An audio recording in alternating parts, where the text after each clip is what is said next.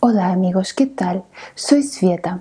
Ahora que se están acercando las fiestas, he decidido ofreceros un aperitivo o un entrante que sale muy rico y muy bonito, que quedará en la mesa como un adorno y así despertará el apetito a los comensales.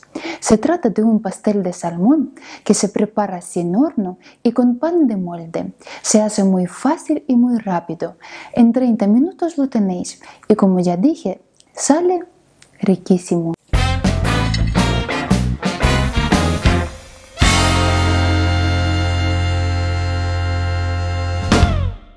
Para hacer nuestro pastel necesitamos pan de molde cortado en rebanadas. Yo voy a utilizar el pan de molde que hice por mi cuenta, pero puedes perfectamente usar el pan de molde del supermercado.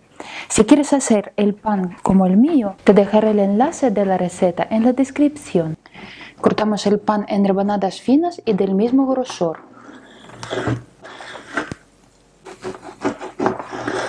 Y ahora quitamos la corteza.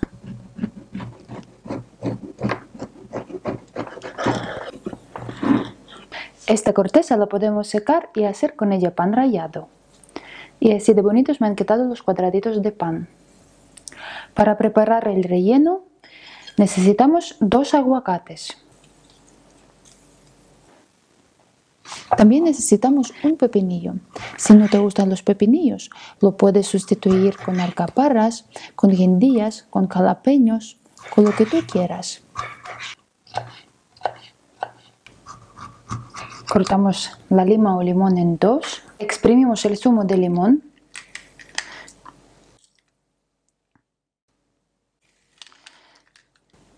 añadimos una pizca de sal,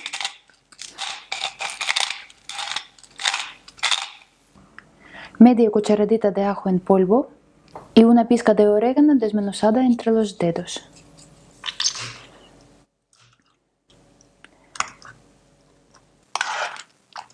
Picamos finamente el cebollino. Si no tienes cebollino, pues lo puedes omitir o añadir un poquito de cebolla. Añadimos el cebollino al aguacate. Añadimos una cucharada de mayonesa. Esta mayonesa la hice por mi cuenta, es casera. Si tú también quieres hacerla, pues te dejaré el enlace en la descripción. Y removemos. Añadimos el pepinillo.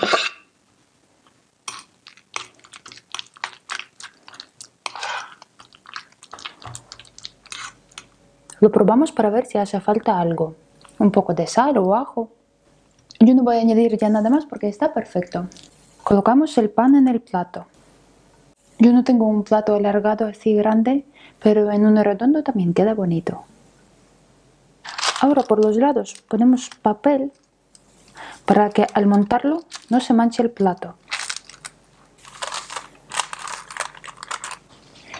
Y ahora ponemos sobre el pan una capa del relleno.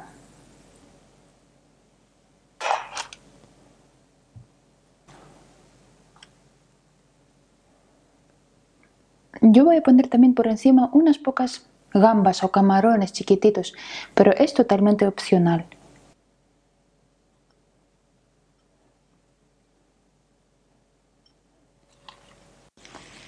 Y ahora ponemos el salmón. Y cubrimos con el pan, pero antes de poner el pan lo vamos a untar un poquito con el relleno.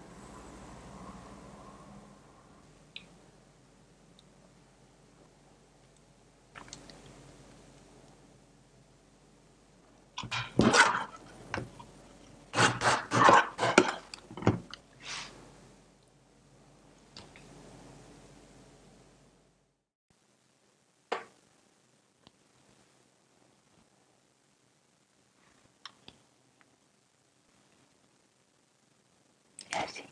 Para cubrir nuestro pastel vamos a preparar un mousse de nata y queso crema. Montamos la nata.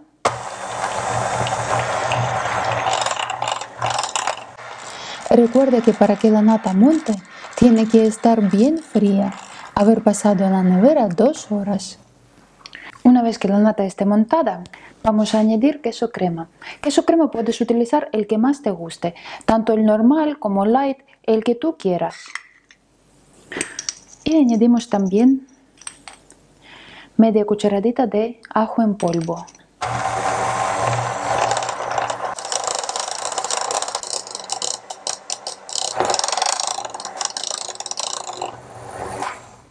Cuando veas que esté totalmente uniforme, deja de batir.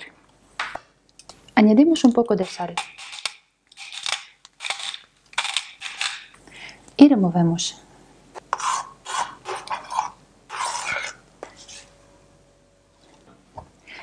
Y cubrimos nuestro pastel con el mousse.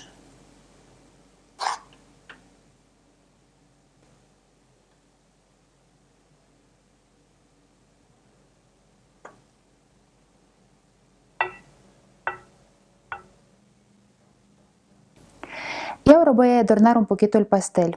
Aquí tengo unos brotes verdes, unos huevos, son huevos de codorniz, pero puedes usar normales o no usarlos.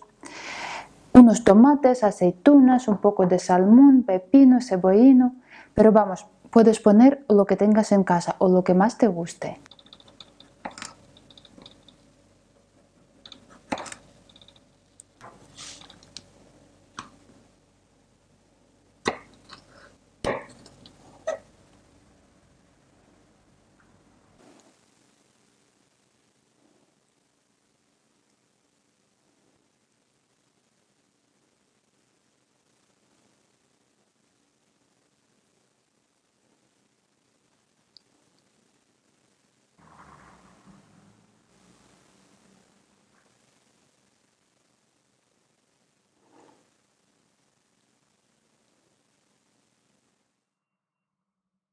Pues yo creo que así está bien, no voy a poner las aceitunas que pensaba poner.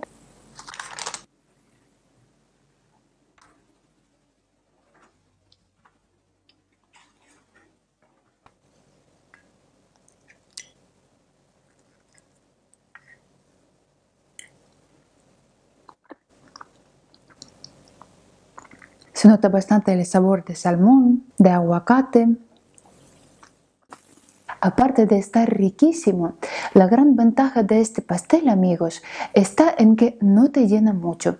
No es de estos típicos pasteles que comes un trocito y ¡buf!, te deja ya llenísimo, que ya no puedes comer nada más.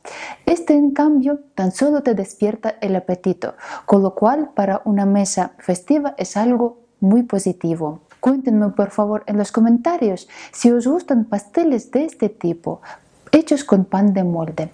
Y si os ha gustado la receta, compártanla en las redes sociales con vuestros amigos y suscríbanse a mi canal si aún no lo habéis hecho porque es totalmente gratis. Nos vemos en el próximo vídeo. ¡Hasta luego!